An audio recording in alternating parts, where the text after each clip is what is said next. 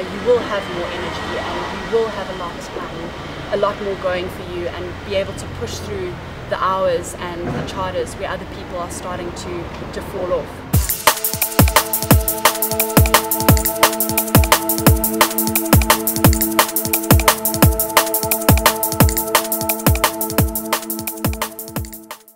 I'm here with Bianca from Crew Pilates, and she's here today to talk to us a little bit about how Pilates can benefit crew and how you can do Pilates on board. So welcome, Bianca. Thank you so much, Ange. What days do you do classes here? Over the summer we're doing classes on a Monday evening at 7:15 and at 8:30. And you have a studio in Antibes now. I do. From the 1st of October I move in, and just really going to focus on crew fitness and getting everybody into a more healthy lifestyle on board for sure. That's exciting. So if you are in Antibes or if you're in Nice, then check out Crew Pilates on Facebook. So we'll just get straight into the questions. Cool. Okay, so a lot of people ask what the difference is between Pilates and yoga. So can you kind of I get asked that a lot. As far as I understand it, it's a much older discipline. I think yoga is a few thousand years old, and it's definitely more of a lifestyle. For me, Pilates is definitely more of a workout. We're not too interested in the meditative side or any of that. It is still very much a mind-body connection.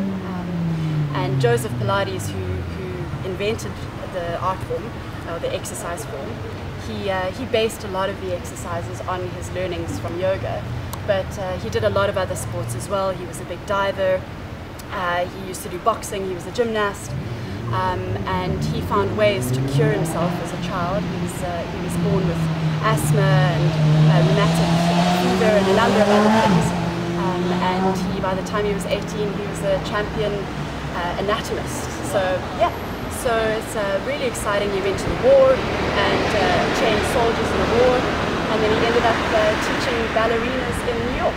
wow? So that's a little bit of a different journey, but I would say Pilates is more of a workout.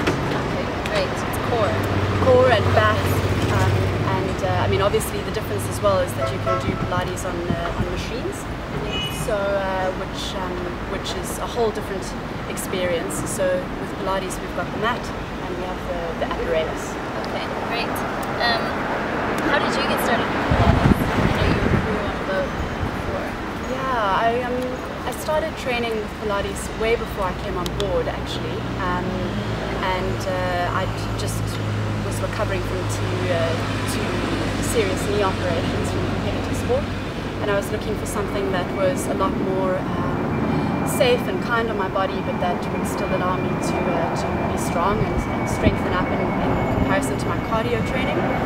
So I found Pilates. Why do you think Pilates is such a great exercise for crew? Well, a crew are always very limited for time, for spare time, especially when they're on charter, and it's something that I really encourage my yacht crew to do even while they are on charter, because you don't need a lot of time to do it. You can be on the mat for 20 minutes in the morning, 20 minutes in the evening, rather than going down on your break and having a sleep. It's always nice to just get 20 minutes into your body, so you don't need a lot of time to do it. And the other beautiful thing, of course, is you don't need a lot of space. So especially on summer days, if you don't have any guests on board, it's really nice just to whack your mat down on the deck. And what better place to train and be in? And or otherwise, if you're on charter, there's always enough space in your cabin. You can just put a mat down between your bunks, and it's just an unbelievable way to stay strong when you're limited for time and for space. Having a mat, obviously, you and I were talking earlier about the difference between the Pilates and the yoga mats. Usually we find with our Pilates mats they're a little bit thicker, but if you only have yoga mats on board, that's more than enough. Really, you don't need a lot to get started. Great. And do you have any tips that you can give crew on how to stay motivated? Because it can be tough when you're tired and you just don't feel like working out. How can crew stay motivated to keep up with a Pilates routine? Found for myself when I was working on board, it's actually what made me start with Pilates, was that my body took so much strain. I was on deck in my first 2 summers, so a lot of heavy lifting and carrying, bringing on provisions, washdowns.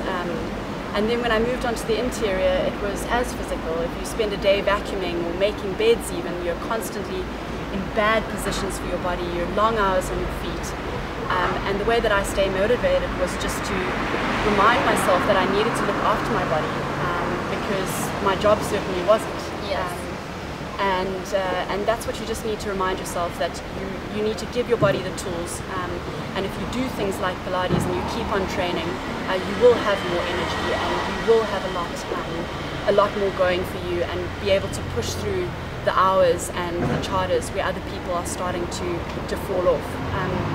So it's definitely easy to stay motivated if you have the right attitude, and if you get other people involved with you, it's really exciting. So yeah, and thanks to blogs like yours as well, Savvy Stewardess, we get given so many tools online to stay healthy on board, and just keep up a healthy lifestyle. Yes, absolutely. Getting other people involved, getting other crew involved, and people can hold you accountable. It's just much more fun. Absolutely.